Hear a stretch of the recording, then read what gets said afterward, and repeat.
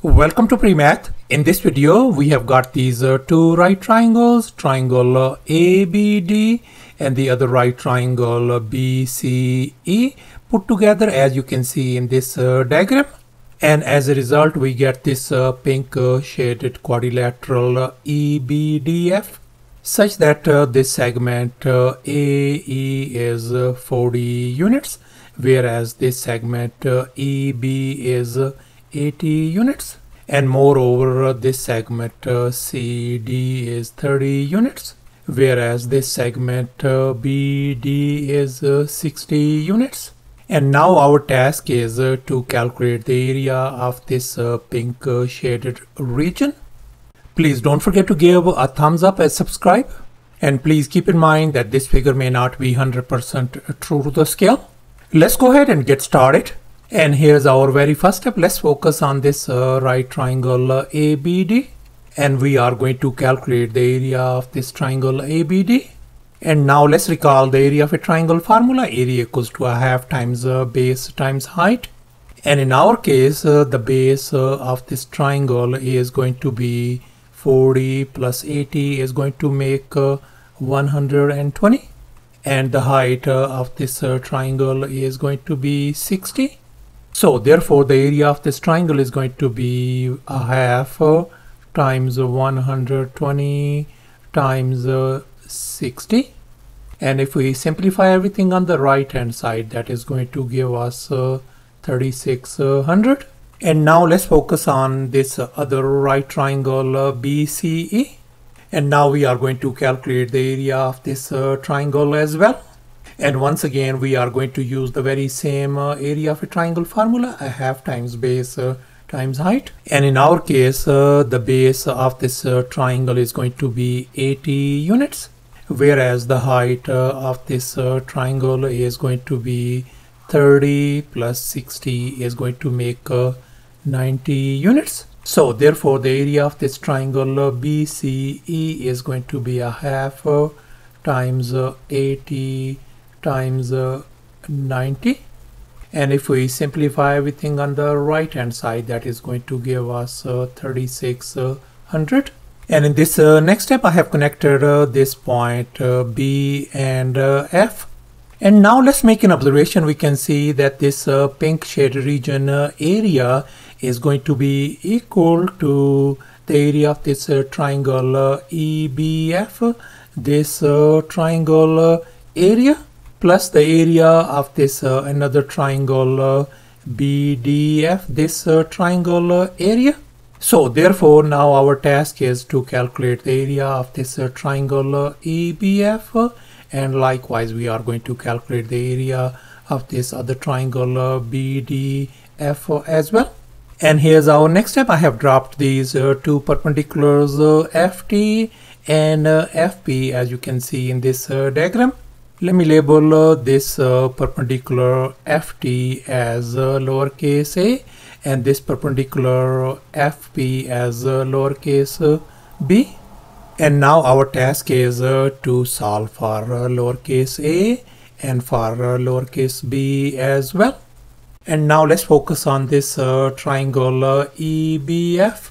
And now we are going to calculate the area of this triangle EBF. And now let's recall the area of a triangle formula once again. Area equals to a half times base times height. And in our case, the base of this triangle is 80 and the height is lowercase a. So therefore the area of this triangle is going to be a half times our base is 80 times our height is lowercase a.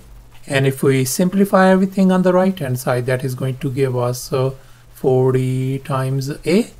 And now let's focus on this other triangle BDF. And now we are going to calculate the area of this triangle BDF. And we are going to use the very same area of a triangle formula. And in our case, the base of this triangle is 60 and the height of this triangle is lowercase b. So therefore the area of this triangle is going to be a half times 60 times lowercase b. And if we simplify everything on the right hand side, that is going to give us 30 times b. And now let's recall this equation once again. The pink region area is going to be equal to this triangle EBF area that we figured out over here, plus the area of this other triangle BDF, and the area of this triangle is over here as well. So let's go ahead and fill in the blanks in this equation. So we got 40A plus 30 times B. So therefore our pink area turns out to be 40A plus 30B. Let me label this equation as equation number 1. And here's our next step. Let's make an observation. We can see the area of this right triangle ABD. The area of this right triangle is going to be equal to the area of this triangle ABF, this green shaded, plus the area of this other triangle BDF, this blue shaded triangle. And now our task is to calculate the area of this triangle ABF, and likewise the area of this triangle BDF as well. And once again we are going to apply the very same area of a triangle formula. For this triangle ABF, its base is going to be 40 plus 80 is going to make it 120, and the height of this triangle is going to be lowercase a. So therefore the area of this triangle ABF is going to be a half times base is 120 times height is lowercase a. And if we simplify, that is going to give us 60 times a. And now let's focus on this other triangle BDF, and we can see its base is 60, and the height of this triangle is lowercase b. So therefore the area of this triangle BDF is going to be a half times 60 times lowercase b. And if we simplify, that is going to give us 30 times b. And now let's make an observation. We can see the area of this triangle ABD we already figured out as 3600. So I'm going to replace over here 3600 right here. So therefore after substitution we ended up with the 3600 equal to 60 times A plus 30 times B. Let me divide across the board by 30 with each and every term. So therefore we are ended up this 60 divided by 30 is going to give us 2 times A plus B equals to 120. Let me label this our equation number 2.